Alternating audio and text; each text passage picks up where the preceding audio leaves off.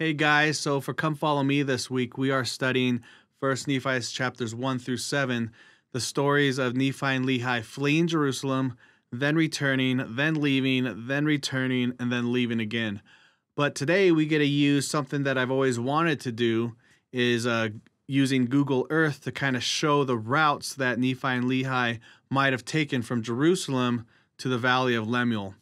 I think this can really help with bringing the Book of Mormon to life, helping you see how real it is, and also strengthening our faith in Christ, because once we kind of see the area around here, we can better see Nephi's faith in Christ and the things he was willing to do to keep his commandments. And let me open up Google Earth right here and just kind of show you where we are.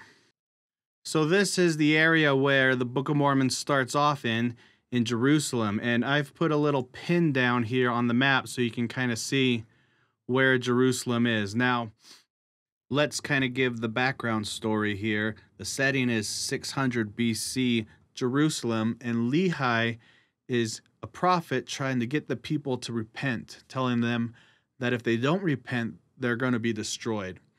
And the people don't know this yet, but we know because history that this is just before the Babylonians capture Jerusalem and take a lot of Jews captive. So Lehi is trying to warn them of this impending doom, but the people don't listen. They actually threaten his life, and so the Lord commands Lehi to flee Jerusalem. We know that Lehi fled Jerusalem and traveled south to the borders of the Red Sea, and then from this point traveled 3 days further south to the Valley of Lemuel. And this is where a cool new article from BYU Studies comes in by Warren Aston about the different routes that Lehi might have taken to this area. And what's neat about Google Earth is you could take images and overlay them on the map with this little icon right here. I think that's it. Yeah, overlay, image overlay. And what I've done is I've taken the map from Warren Aston's article and overlaid it here on the Google Earth. And so there's Jerusalem. Down here's the borders of the Red Sea, and down here's the Valley of Lemuel, and there's 4 proposed routes. Now Aston kind of disqualifies these routes because they went into enemy territory. These 2 are more direct. He favors this one because it's more direct. There's less conflict. If you travel on this one here, there's some really steep cliffs, and there might have also been like a guard tower. Now, what's also neat with Google Earth is you can enable photos that other people have taken in that area. So if you just click on this button right here, photos, then all these little dots are photos along the way, along Lehi's trail. So let's just start checking out some of these photos. Along this trail, it was really rocky and stuff, and so it would have been hard for Lehi to travel this way, especially if they had camels. The Book of Mormon says that they brought their tents, and Bedouin tents were really heavy, and so you would need camels to carry it. And once you have camels carrying tents, you're going to need a smoother trail. Now, something to also point out is that water was pretty rare in this area, so you kind of had to have been familiar with the area to know where the water holes were or where the wells were. And that's one reason why scholars tend to think that Lehi might have had a profession where he kind of knew the route southwards and knew where to stop for water and things like that. He could have possibly been a smelter, and so he might have known where the Timnah mines were, for example.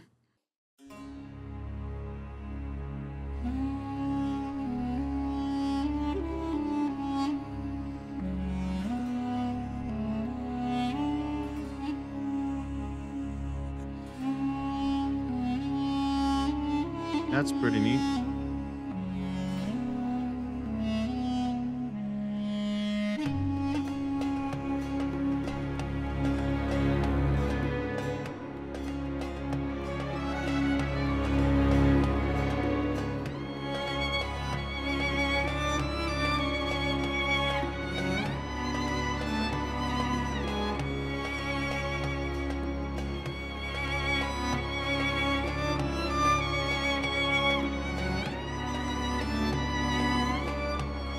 So just imagine that you're Lehi's family traveling through this area in the hot, scorching sun or late at night in the dark. And what the Book of Mormon says is that they traveled this distance 5 different times. They went back multiple times to grab the plates and to persuade Ishmael's family to travel with them.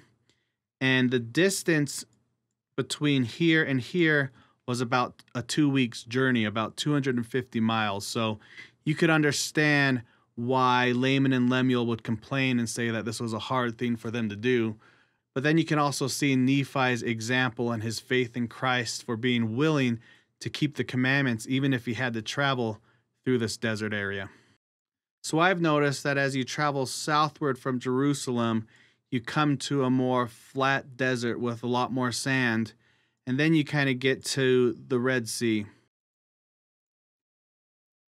And here's the beach resort that Nephi and Lehi stayed at, the place where they relaxed and just chilled out for the rest of the Book of Mormon.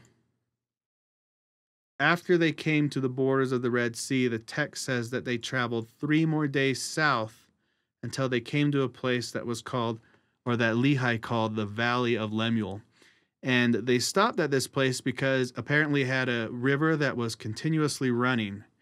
Researchers have looked for this area because a continuously running river in this area right here would have been rare. And indeed it is rare, and there's really only one location that they've discovered called the Wadi Taib al-Isam. And let me take off this picture here.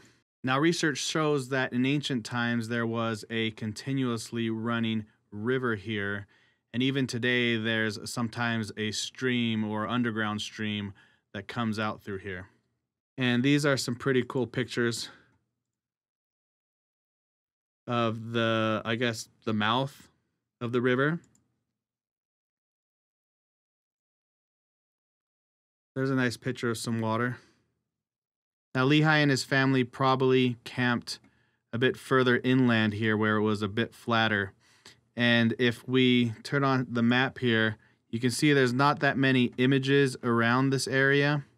I've seen pictures of this valley before, and there's sometimes a little stream, and it's kind of like a valley with a bunch of rocks and cliffs and stuff. And so in the Book of Mormon, it says that this is where Lehi talked to his sons Laman and Lemuel and encouraged them to be righteous. And he used the river and the valley as metaphors about how to be righteous. And he tells Laman to be as righteous as this river that was continuously flowing through this area into the ocean. And if you think about it, rare rivers in that time was something special.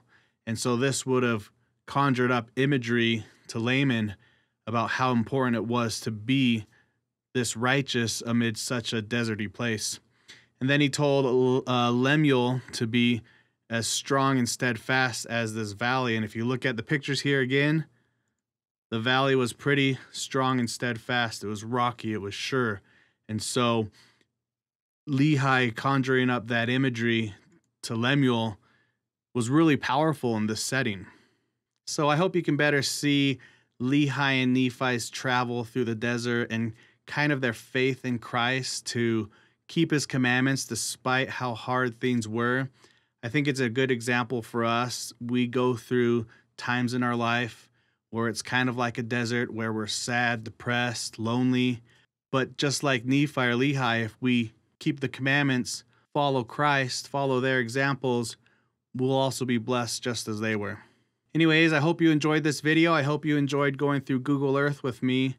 What I recommend is that you read 1 Nephi chapters 1 through 7 and kind of keep some of this imagery in your mind. Maybe as you're reading, go through Google Earth and check out some of the images or show your family. Thanks. Bye.